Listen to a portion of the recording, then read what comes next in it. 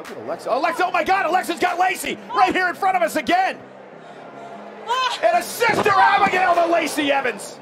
Stealing another wrestler's finisher can either be disrespectful or a heartfelt tribute. Rollins, and there's Edge. Look at this, glam slam by Edge. Either way, it's always cool seeing an iconic finisher used by someone else, which happened early in 2021. The year started off strong with the return of Goldberg. The master of the jackhammer immediately went after the WWE champion, Drew McIntyre. The two exchanged heated words and ultimately agreed to fight each other at the Royal Rumble. Before the match even started, Drew McIntyre took a page out of his opponent's playbook and hit Goldberg with a spear. Don't worry, Goldberg made up for it by hitting McIntyre with several spears of his own. Despite that, it wasn't enough to keep Drew down, and the Scottish Warrior beat Goldberg and retained the WWE Championship.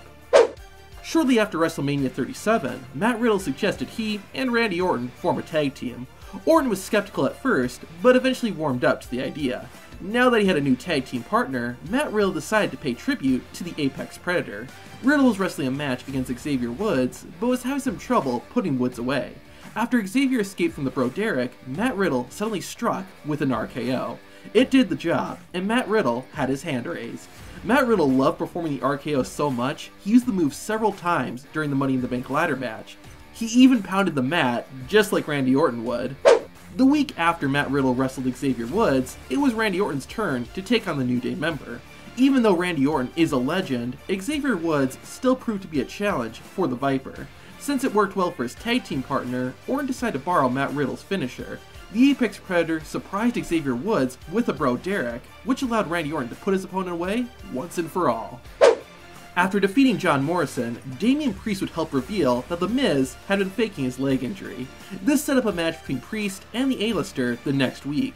Before the match started, Sheamus, Damian Priest's SummerSlam opponent, came out to watch. Priest wasn't fazed by the Celtic Warrior's appearance and decided to send a message. To end the match, Damian Priest stole Sheamus's finisher, the Bro Kick, and even mocked the Celtic Warrior by beating his chest. Their match at SummerSlam was phenomenal, but everyone knew this wasn't the end of Edge and Seth Rollins' rivalry. Several weeks after their first match, the Rated R Superstar and the Monday Night Messiah fought again inside Madison Square Garden. As they say, sometimes you gotta fight fire with fire, and during the match, that's exactly what Edge did. After pulling Rollins off the rope, the Rated R Superstar planted Seth with the pedigree. Luckily for Rollins, he was able to kick out and eventually won the match, but this rivalry still wasn't over. Edge and Seth had a third and final match inside Hell in a Cell. Their rivalry had gotten pretty heated and personal, and it only got worse during this fight. Rather than steal one of Edge's own moves, Rollins decided to steal one from Edge's best friend, Christian. The Monday Night Messiah twisted Edge's body around and hit the kill switch, laughing as he did it. Rollins should have soaked it in while he was on top, because Edge was going to get some sweet revenge. After a long and grueling battle, the Rated R Superstar had enough. He placed his opponent on a steel chair and ended the match by defeating Seth Rollins with Rollins' own finisher, the curb stomp.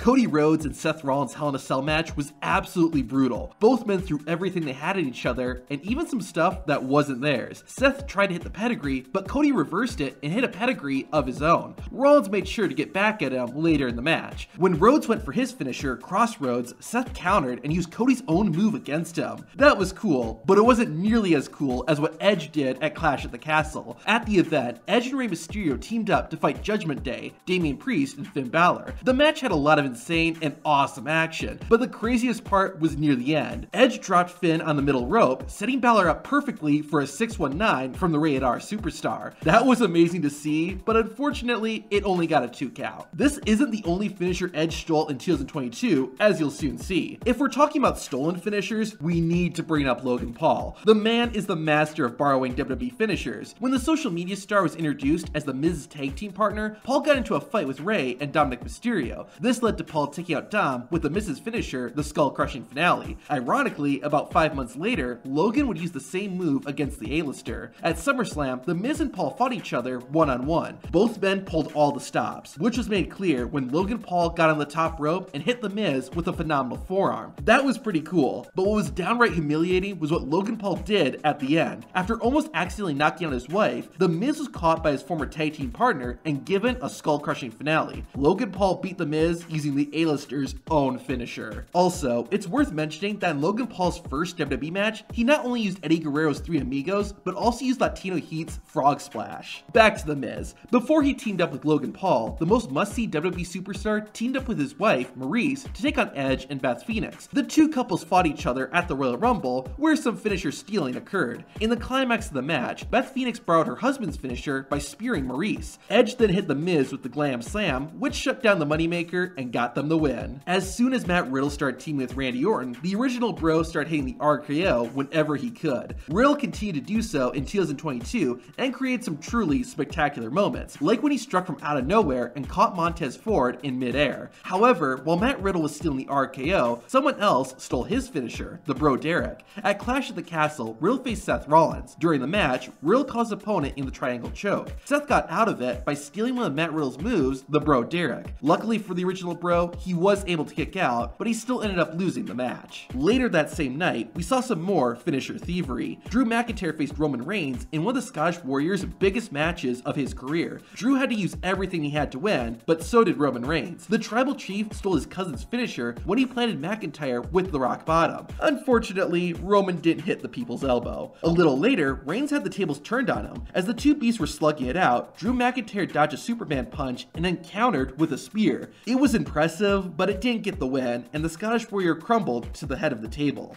At Backlash, Edge and Randy Orton faced off in the, quote, greatest wrestling match ever, but fitting with that label, the match did feature several of the greatest finishing moves. Randy Orton was the first to borrow someone else's finisher when he hit Edge with the angle slam.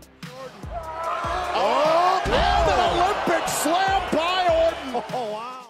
I don't know about you, but I thought that fit really well. Kurt Angle is one of the greatest wrestlers ever, so seeing his finisher in the match was a nice reference. A little later, Edge decided to do the same and borrowed a move from one of his best friends. Oh, thought about the power slam! Thought about the power slam! Oh, unprettier! He got him! After getting hit by the kill switch, Randy Orton responded by using a finisher from his former mentor's moveset.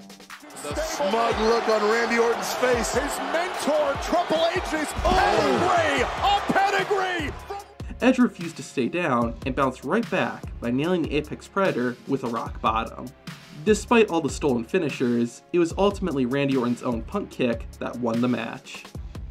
Way back at the start of 2020, Randy Orton was originally going to face AJ Styles at WrestleMania. So I will wait till WrestleMania and not only make you tap out, but retire you. On the January 6th episode of Raw, AJ Styles took on Akira Tozawa. During the match, AJ wanted to send a message to the Viper and decided to use Orton's signature DDT. To make it loud and clear, the Phenomenal One then ended the match with an RKO. With the Viper, and no, AJ Styles with an RKO! The next week, both men were able to get their hands on each other in a triple threat match, also involving Drew McIntyre. To throw salt into the wound, AJ decided to hit Randy Orton with a rope-hang DDT. Just like the week before, Styles is going to follow up with an RKO, but Orton countered and decided to use AJ's own finisher against him. Are you kidding me? No way! Orton, Styles clash! Unfortunately, it wasn't enough to get the pinfall, and McIntyre was ultimately the one who had his arm raised. Both Rey Mysterio and Seth Rollins threw a lot at each other when they faced off in their infamous eye for an eye match.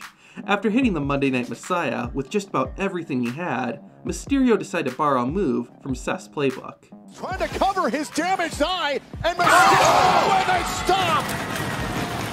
Unfortunately, the curb stomp wasn't enough, and Rey ended up losing the match. At Survivor Series, the Raw and SmackDown Tag Team Champions, the New Day and the Street Profits respectively, squared off to see which brand had the better tag team. The two sides had been fighting for well over 10 minutes, with neither one able to get the win, so Montez Ford decided to try a different tactic. Kofi went for Trouble in Paradise. Ford able to dunk it. Oh my God, was that Trouble in Paradise? Hitting the Trouble in Paradise seemed to do the trick, as the Street Profits were ultimately able to pick up the win. Just one day after returning at the Royal Rumble, Edge was viciously attacked by Randy Orton. This put him back on the shelf, but after the Viper attacked Edge's wife, Beth Phoenix, the Rated R superstar was forced to come back. Orton tried to sneak attack his former tag team partner, but Edge wasn't having it. Edge with a concerto. Oh, wait a minute, an RKO! After hitting Randy Orton with his own finisher, MVP got involved, which proved to be a big mistake. Oh, the RKO!